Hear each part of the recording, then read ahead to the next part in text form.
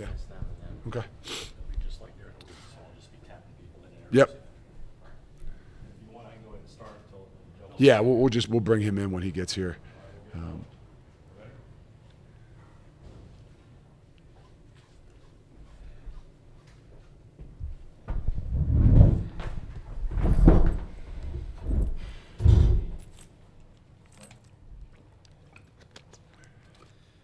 Good evening. Welcome to the postgame news conference for the 2021 College Football Playoff Semifinal at the 86th Goodyear Cotton Bowl Classic.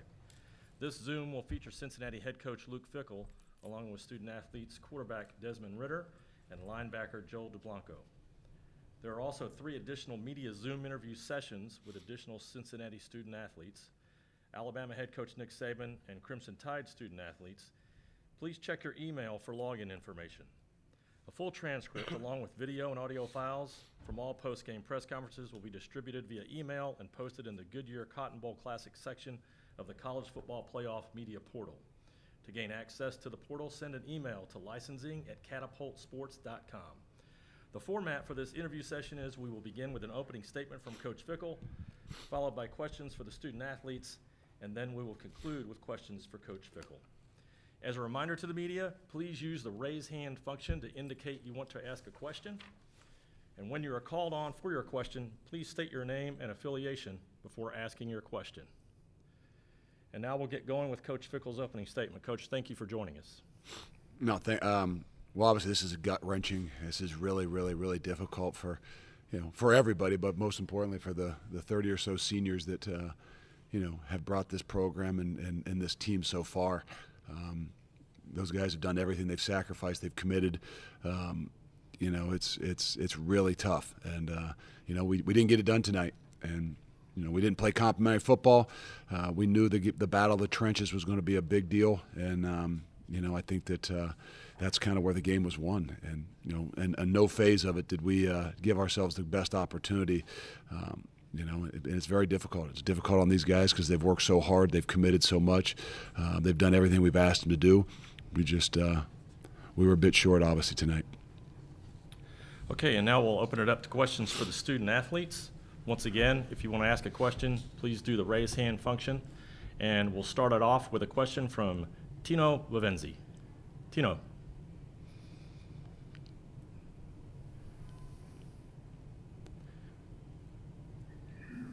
Hey there, this is Tino Lavenzi from Spectrum News. One, forgive me if it's a little loud. I'm in the photographer's room. This question's for Desmond Ritter. Des, obviously this is the last game in your Bearcats career, but I just want you to maybe reflect a little bit about that career and the good things that you're going to remember from that, and think about, obviously this game didn't go the way that you wanted it to. Yeah, no, it's been a journey of ups and downs throughout this past 5 years. I've met a lot of brothers and a lot of good close friends that are going to be with me for the rest of my life. I've played a lot of great football with a lot of great players, a lot of great coaches, and I'm going to remember every single year of it, from my true freshman year to when I wasn't playing to all the way till now, and this loss, I'm going to remember. But I just want to thank Coach Fick and all the coaching staff, all the training staff, academic staff, and all of our fans who supported us even in our down years, and everyone who came out to this weekend and over this past week to come out, travel to Dallas and support us. I just want to say thank you. And I follow that up with just your thoughts on this game, the emotions that you have going through you right now, obviously coming up on the short end of this journey that you guys have been on. Yeah, obviously that's not how we or anyone would want a game to end, is with a loss. So it hurts for us seniors because we can't come back here and do anything and ground with our brothers and try to get at them again next year. But we know that at the end of our seasons, the only thing we can do is learn. So these young guys are going to take it in, watch the film and continue to get better and continue to grow and to continue to be a greater Cincinnati team in the years to come. Okay, our next question is from Bill Carroll. Bill? Bill Carroll, Nuts and Bolts Sports, and Desmond, thank you so much for your time. So,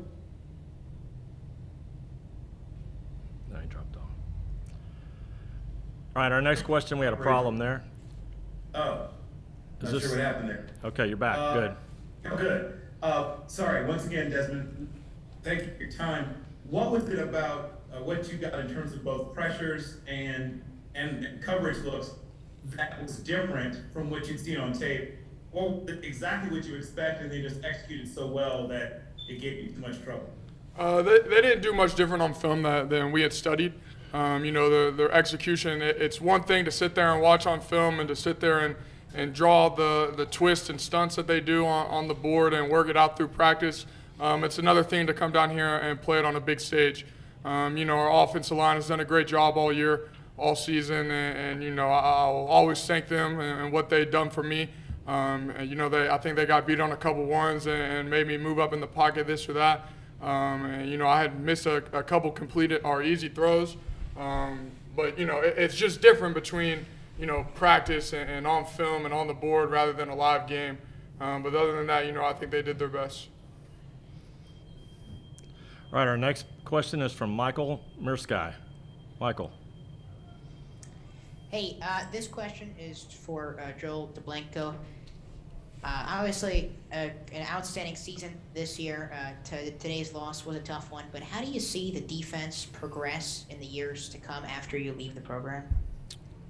We have a lot of young guys coming up and a lot of guys, a little bit of experience coming back too, and I'm just really excited to see how they grow and see how these players step up that, they've been under us a little bit just with how much seniors and seniority we have on this team right now, but I'm just really looking forward to seeing how these guys grow and develop as leaders and as men. And I was just in the locker room talking to, going through everybody and just telling them that I'm looking forward to seeing them grow and who they become as men and leaders, and seeing ball out in the field, because I love everybody in that locker room, and especially on the defense. All those days of practice, we just go through so much together, and the off seasons, just train together, and so it's truly my brothers, and I want nothing but the best for them, and I'm really looking forward to seeing them grow. Okay, our next question is from Jeremy Roush.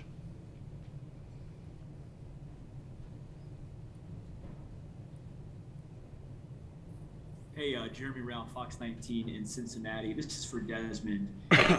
Desmond, I wanted to ask you about something Coach Luke Fickell had said last year at the end of the year, that you were a good team and you needed to get to great, and that was kind of a mission for this season.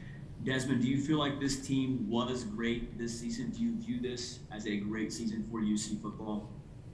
Yeah, I definitely feel like it was a great season, not only for us, but hopefully for our fans and our entire campus and community. It obviously didn't end the way we wanted to. That's going back and playing the champs. And, I'm sure if we played them again next year with the same team, it'd be a different score, because, that's our first time playing Alabama. But, that's not an excuse. But, I would definitely say it was a great season. All these guys in the locker room had a ton of fun. With, you want to say, the outside pressure that was put on us. We still won a conference championship, still went undefeated in our regular season. We're extremely thrilled with where we got at. We obviously wanted it to end differently and win with a national championship. But for us, and coming from Cincinnati, from the American Conference, this is about as good as you can ask for. All right, our next question will come from Dan Tortora. This is for Desmond. Desmond, you talk about unfinished business and coming back to this team and have more in the tank. Do you feel like, even though it doesn't end in a national championship, that there is some finished business here as you get set to step forward? For myself or for the team?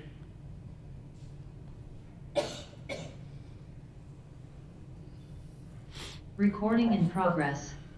For you and for the team. Yeah, for myself, I feel like for both of them, for the team and myself, the only way is up. I went out on a loss and our team went out on a loss. So the only thing we can do is improve and get better. No one out there, whether myself or offense, defense, special teams, played, exactly perfect and exactly 100%. Until we do that on the biggest stages of our lives, then there's still room for improvement and ways to get better. Okay, our next question is from Christopher Heidel. Hi, this is Christopher Heidel from Hermiton Radio in Baltimore. This is a question for both the student athletes. What does it feel like representing the American Conference and showing folks that you don't have to be in those other conferences to be in these big games like you did this afternoon? I know it didn't come out the right way. Well, I'd say that the path is there. I mean, you just got to go out there and handle your business. Obviously, we would like for it to end differently, but we got here and we kept telling ourselves that we weren't necessarily carrying a flag for everybody else, but ourselves and representing our city and our program. But we did it, and we're just gonna keep fighting. Yeah, like you said, we weren't carrying the flag for anyone, but ourselves, and you can say the American Conference. We're just grateful to have this opportunity and be able to be in the position where we're at. Like you said, we also wanted it to end differently and wish it could have ended differently. I'm hoping that there are other so-called group of 5 teams or, teams from any conference that can, make it in the playoffs and show that they could compete with the best of the best. Okay, we have time for a couple more questions for the student athletes before we start questions for the coach. So the next up for the players is Justin Williams of The Athletic. Hey, this is for both Des and Joel. Just walking off the field, is it disappointment? Is it pride? Is it a mixture of both? I know it's kind of tough, but in the moment, can you describe what you're feeling there at the end of the game? Yeah, I would say for myself, it was definitely a mixture of both. It was a little disappointing that we couldn't execute the way that we wanted to. That we couldn't go out there and really play complementary football, as Coach Fickell stated earlier. And then it was joy. It was seeing all those Bearcat fans, seeing all the fans in the stands just who stuck around all the way till the end. Who made the 12, 13, 14-hour journey, or from wherever they were in the United States, to come watch us play football. It was just a surreal moment, and I made sure that. I was one of the last ones to leave the field just to, show my support, and my thanks for everyone who came out and everyone who supported us along our journey. Okay, one more question for the student athletes. Oh, Joel's got it. Okay, sorry. Joel's got to finish his answer. Sorry. Like Dad said, just a combination of both. Obviously, super disappointed to lose that game. And like he said, not really playing complementary football like we do and like we have all season. But, looking around and being able to look around and see all the Bearcats and people that came and from all over the country and came and supported, it was truly a blessing, and just so thankful that God put us in this position. I really felt like his hand was on us this entire season, just keeping guys safe and protected from injuries and all that. And so just really thankful for the opportunity, and yeah. All right, our last question will come from Zachary Braziller of the New York Post. Guys, there's always been a big debate of, whether the group of 5 school deserves to be in there. What do you think you guys showed tonight when it comes to that debate, in terms of, does the smaller schools deserve a shot? I think absolutely we do. I know the score was, I don't know what the score was, 20, whatever it was, but I just think that, so many of those plays were just inches away of making the play, or, just a couple missed tackles here and there, and that really cost us. I think we absolutely belonged in this game, but at the end of the day, we just didn't execute like we have all season. And so I definitely think, people can play with the top dogs, and we're just right there, inches away, but didn't get the job done. So. Yeah, I definitely think that other schools, and the so-called smaller schools, group of 5 schools, could, potentially keep making the playoffs as long as they put together seasons upon seasons. I think that it's not just one season of an undefeated record. You can't go 2-6 or 2-10 in the season before and then go undefeated and expect to, make it in the college football playoffs. I think it has to be a program that's built up over years and years of just good football and good execution football. And like Joel said, the end of the score was 27-6. There was no fight to stop. We wanted to fight to the end. Our execution just wasn't there on offense. We weren't playing complementary football, so I think the score reflected, a different game. I think any of the teams in America can come out here and play with, anyone they want to, as long as they come out here and execute and play their best ball. Okay, Desmond, Joel, thanks for joining us. You can go back to the locker room now, and we're going to start with Coach Fickell here in just a moment.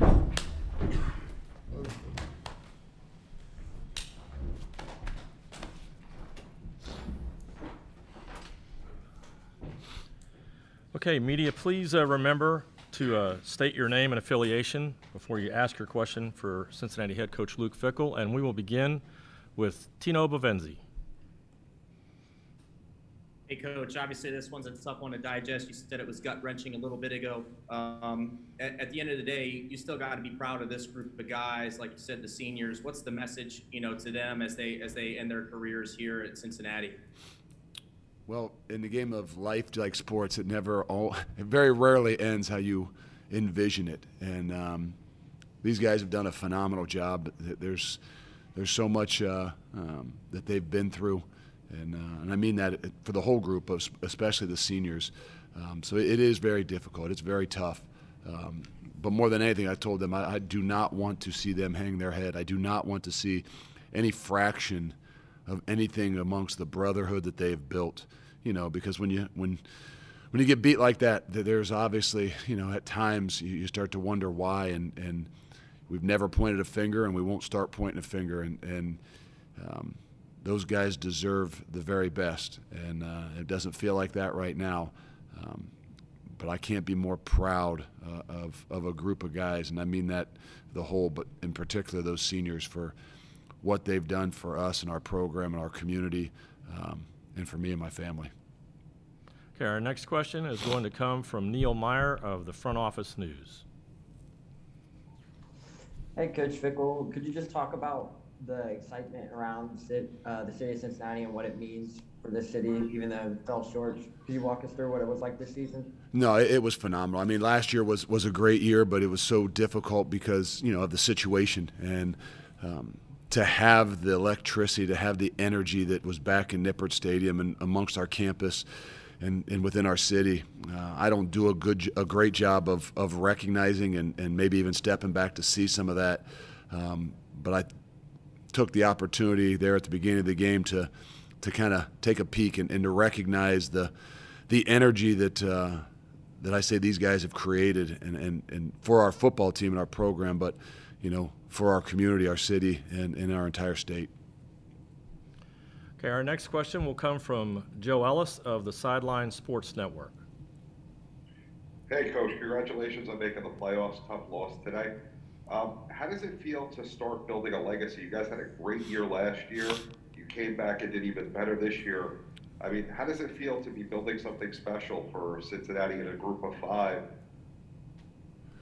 Well, it doesn't feel great right now, but when we at least have the opportunity to step back here and reflect a little bit more and recognize where it is that we've come from, and I mean that just in the last 5 years, and I mean that with this group of guys. It is. I don't know if I can see it or think about it right now in the midst of this, but I promise you, my wife will make me later tonight try to take a couple deep breaths and recognize where these guys have taken us and what they've done for us. All right, our next question is from Joe Daneman.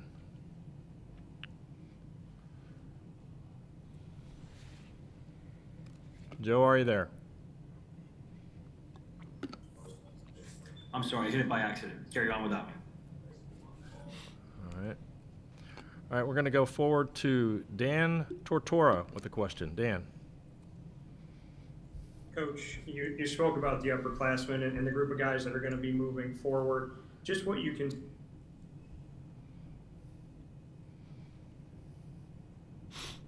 We lost you there, Dan. All right, Dan, are you there? Yeah, Coach, can you hear me now? Yep. Okay. Just what you can say about, you were speaking about the upperclassmen and the importance of this group of guys, just how you want to thank them and what you want to say about what they've done to be a part of what Cincinnati has become in football. Words can't describe what it is that those guys have mean to me, mean to us, mean to this program. It's really difficult to put into words. They've done so much, and everybody just kind of recognizes the wins, but the reality is they've created an environment, a culture. They've created an atmosphere that is a true family, and we don't, in families we do have, we do have issues, and we do have, ups and downs, but you really recognize it when it doesn't go the way you want it to go, and you really look around that locker room, and there's obviously some heavy hearts, but then you see the love that they have for one another, and sometimes it takes something that doesn't go quite as well for you to kind of step back and recognize just how far these guys have really grown and grown together. Okay, our next question will come from Justin Williams of The Athletic. Coach, your time in Cincinnati has kind of been defined by these checkpoints, getting up to the AAC Conference Championship, losing it, coming back and winning, getting to a New Year's Six bowl game in the playoff this year. Does this feel like that right now? You got to another checkpoint, and this is going to be something that can help propel you guys to have it next time? That's the last thing that I reminded them as we broke it down in there is, you don't ever forget the feeling. Just because you work so hard, you got to recognize the things that aren't guaranteed to you, and I don't think you should ever forget the feeling that it's like when you do come up short. And so I know for myself, I know for a lot of the guys in there that are built the same way, this will be an incredible motivation to finding a way to take the next step, and take the next step with a lot of new guys. All right, we have time for two more questions. Next question is from Keith Jenkins. Keith Jenkins, Cincinnati Enquirer. Coach, you kind of stressed it a little bit, but guys like Evan Prater, Trey Tucker, Deshaun Pace, these are the leaders of the program. Do you think this loss will impact them as they're taking the reins? I hope it does. I hope that they recognize how fragile it is and how hard it is to continue to grow. The motivation is always key to me. And, when you can sit there and see how much it means, not that it doesn't mean as much to them, but how much it means to those guys that are not going to have another opportunity to wear that helmet, put that CPAW on their chest, and go out and represent our program and our team. I hope they don't ever forget what they saw from those guys, because when the times get tough, and they will, in preparation, in games, they'll have to draw upon those things to continue to motivate them. All right, final question will be from Jeremy Roush. Hey, Jeremy Roush, Fox 19 in Cincinnati. Luke, I know you've reflected quite a bit during this press conference. Are you able to reflect on the job you've done at Cincinnati to get here now, and are you able to kind of see where you still want it to go from where you are sitting right now, even after tonight's loss still? No, I haven't had a chance to reflect, but I know we're not where we want to be, and I continue to reiterate, in order to be a top 10 program, which is what we strive to be, there's got to be consistency. And the consistency in year to year as a program, the consistency on the football field, consistency in everything that we do. And we won't rest, we won't relax until we get to that point. And then when we get to that point, then we'll push to be a top 5 program. So that's probably the best reflection that I've got. I don't know exactly where we are right now, but I know this hurts, and I know that this will be a great motivator as we continue to climb back. Coach Fickell, thank you for joining us. Thank you. Thank you for your coverage of the college football playoff at the 86th Goodyear Cotton Bowl Classic. As a reminder to the media, a full transcript along with video and audio files from all post-game press conferences will be distributed via email and posted in the Goodyear Cotton Bowl Classic section of the College Football Playoff Media Portal. To gain access to the portal, send an email to licensing@catapultsports.com. Thank you for joining us.